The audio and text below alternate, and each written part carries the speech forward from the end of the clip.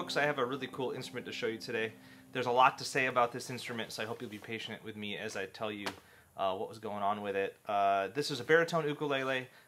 It's tuned G, C, E, A, and it has 5 strings. So the inspiration behind this project was the artist who ordered it. His name is Armand, and he's a luthier as well. He works on violins mostly, but he's a great fiddler, and he likes to play fiddle tunes on his ukulele. So he already had one with 5 strings, and we wanted to try it out as well in this kind of setup. And that's not unheard of in the ukulele world. As it's set up right now, we've got doubled strings here in this course, so a high G and a low G, and then single C, E, and A. That's not unheard of. But I was inspired by looking at some instruments from the 1880s and 90s, including the one called a rajau, which is one of the ancestors from Portugal of the ukulele. It had 5 strings. I saw a photo from Sean at Ukulele Friend of one made by Santo, and it had a headstock shaped like this, which is why I chose to adapt it to this design. I haven't made an instrument with a different shaped headstock in many years, so this is kind of a first for me, stepping out on a limb. But I thought it was appropriate to pay respect to those original instruments. So anyway, the headstock comes from the rajau, and then I thought, well, I'm going to do as many things as possible to mimic those first 3 luthiers in Hawaii who made instruments like this, and try to do what I can to pay homage to that. So, I made my own rope binding. Mine's out of maple, walnut, and cherry, which I think looks really cool. The back and sides are oak, quarter sawn white oak, really cool figure in it. The top is Sitka spruce. And for the whole thing, I used French polish, which is a way to build up shellac.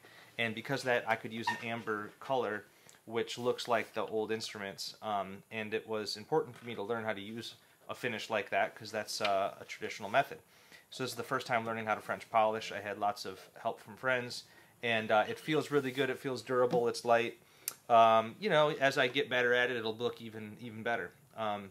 So yeah, that amber look I think is important to this. The fretboard, headplate, and bridge are Texas ebony, which was a way to get kind of a traditional look with the dark wood, but I could use this salvage wood I have on hand instead of buying new rosewood off the boat. Love the sapwood that I got everywhere. And then, I bound as much as I could with the rope. The neck is spruce and oak. It's a good strong way to make a neck, but keep it lightweight. Yeah, and then there's extra room here to play for banjo playing, and it's just a really cool project. So,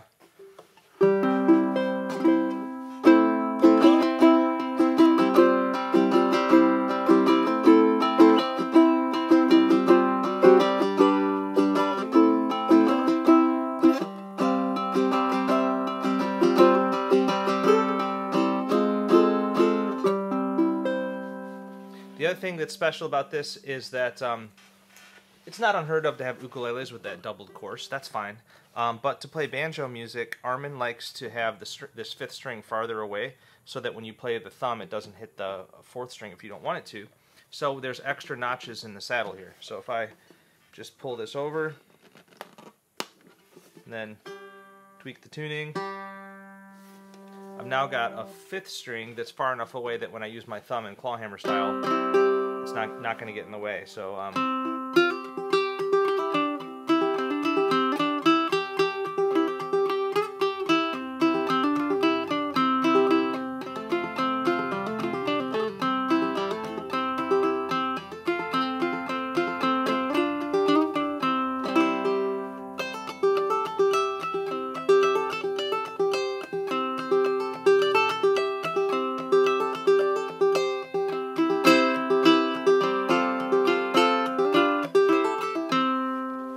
yeah, it's a cool way to approach it. It's taking some adjustment for me to play with this setup. I'm hoping it's close enough what he's used to that he can just take it out of the case and get going. So stay tuned for hopefully some videos and stuff from him playing this instrument, because he's a great player. It'll be really fun to see what he comes up with.